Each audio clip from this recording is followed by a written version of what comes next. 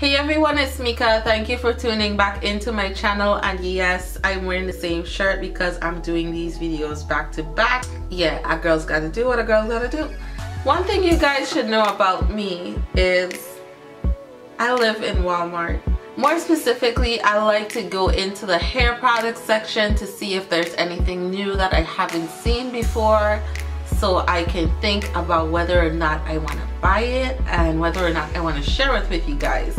I found a new detangling tool that piqued my interest. So before I bought it, I tried to go on YouTube to see if anyone had really talked about it online in blogs or whatever. There were a few reviews on it, but those people were not rich in melanin. So I figured I'll put it to the test since I have one of the kinkiest textures in the spectrum of natural hair. With all of that being said, the name of the brush is the Kareco Tangle Buster, and this is it here.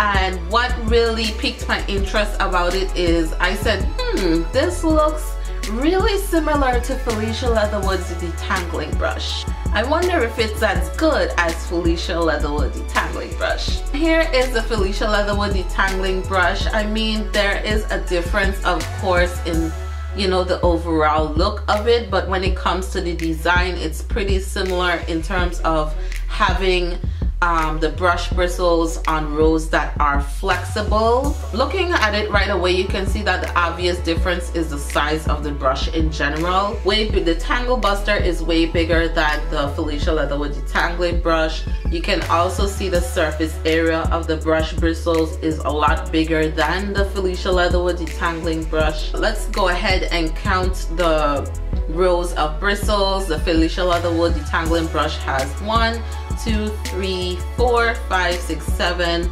The Tangle Buster has 1, 2, 3, 4, 5, 6, 7, 8, 9. So not really a significant difference in the amount of rows of bristles, but you can see clearly that the surface area for the Tangle Buster is a lot wider, but the difference still is the surface area. It's a lot more wide in both dimensions for the Tangle Buster. So let's go into the packaging and what the packaging actually says this brush is good for. Will give you style, shine, volume, and bounce, none of which we're concerned with because my hair on its own has enough volume. I don't use brushes to style my hair. I don't rely on a brush to give my hair shine. I use oils and stylers for that. The second set of the next claim that it has is that it detangles, smooths, and shapes large sections of heavy and thick and long hair. The vented base massages as you detangle and style. And it also said that it's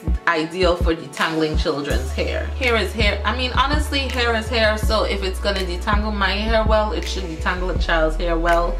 But I guess they put that in there to appeal to more people. What I actually decided to do is go ahead and try it out on one half of my hair after I put in conditioner, because that's typically when I detangle my hair with the Felicia Leatherwood detangling brush. So I just applied conditioner throughout my whole hair, and I split my hair in half, and I used my Felicia Leatherwood detangling brush and then I used this brush on the left side of my head for the front and the back. If you guys aren't familiar first and foremost with the Felicia Leatherwood detangling brush, I do have a very thorough video in which I tried it out and reviewed it, so you can definitely check that out in the annotations above. As usual, the Felicia Leatherwood detangling brush slayed my hair every time. I use the top part of the brush to work in on the ends and smooth out the ends, and then I turn the brush on its side and I go through the entire length of my hair, and it thoroughly detangles my hair with no problems whatsoever. So with that being said, we'll go right into how the Kareco Tangle Buster performed under the same condition. Because I already know how to use the detangling brush because of the Felicia Leatherwood detangling brush, I basically applied the same technique when I was detangling my hair. I used the top part of the brush to smooth out the ends and detangle the ends, and then I turned the brush on its side and I detangled, and y'all,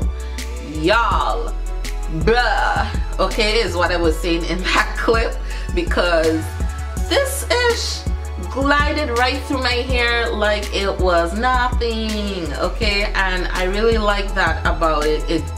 It did what it said it's gonna do. It's gonna detangle my hair, and it did just that. This brush glided through my hair, and I was concerned. Honestly, I was really concerned that it would not be able to pass through my hair because of the amount of bristles. It shut me up real quick. Okay, it shut me up real quick. It glided through my hair like it was nothing. I am at the thick, kinky end of the spectrum when it comes to natural hair. So if it works on my texture, I'm pretty confident that it will work on any looser textures. So after my comparisons of the Felicia Leatherwood Detangling brush and the Kareco Tangle Buster, I definitely have to say that this brush is worth it. It does work for natural hair, and I definitely would recommend that you try it if you're interested in trying it. You're not going to waste your money. It's going to do its job for detangling natural hair, and that's basically it. It works. Subscribe if you haven't already, and hit that little bell down below so that way you don't miss any of my videos. Thank you so much for watching, and I'll see you in the next one. Bye.